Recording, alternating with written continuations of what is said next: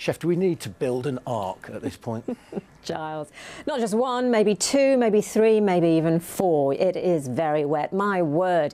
We had a cold front go through last night, brought lashings of rain, and it hasn't done us any favours today. We've still got a number of flood warnings and flood alerts in place and more rain to come. That front has left us in a showery airflow. We had a lot of showers out towards Wales with numerous lightning strikes, and we've got this warning that comes into place tonight, runs through until tomorrow night.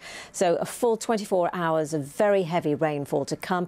10 to 15 millimetres of rain is a really conservative estimate, because we could get between 70 to 90 millimetres over the highest ground. So it's in the build-up that we've got problems, and even more rain over the Welsh mountains and the hills. So that will impact the west of our region come tomorrow or even the day after that.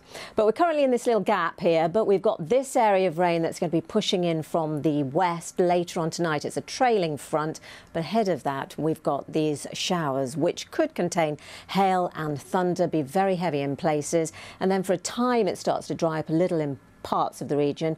Some clearer spells, highs of about 9 to 10 Celsius, and then through tonight more wet weather on the way. So it's very continuous through the next 24 hours. Shefali, thank you. I'm off to find my Southwest. That's all for now. Mary Rhodes will be here at 6:30 on BBC One. Enjoy your afternoon.